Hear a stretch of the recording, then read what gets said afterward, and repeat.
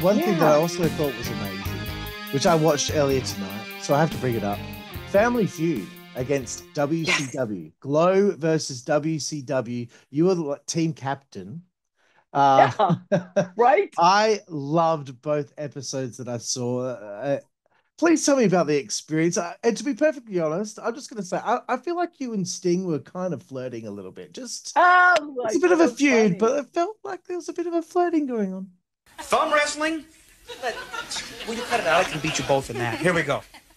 You know, if I didn't have a boyfriend back then, we probably would have dated. I can guarantee you. I just didn't take it to the next level. But we were flirting, and we were the team captains, and they put the best for the team captains. And I'm looking because we had several. I did 10 different episodes. So there was the Candyman, Jim Ross, Tom Zink, Brian Pillman. So we did several shows with all. I had to write those all down because I couldn't remember all of their names.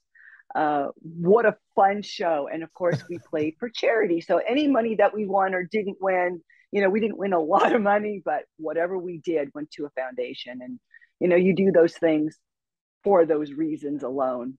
I wish they could have put Glow or Glow Netflix on today with the celebrities on the Family Feud that they have coming out, you know, now. That would be kind of fun. Coming back. Oh my gosh. I would love it. That would be really cool. So if anyone's watching, have some Glow Netflix characters and some old wrestling, the vintage Hollywood's coming back. That would be fun.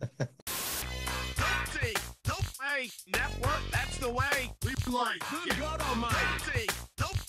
Network, that's the way we play. Get puppies. Network, that's the way we play. Get. The following announcement has been paid for by the WZWA Network.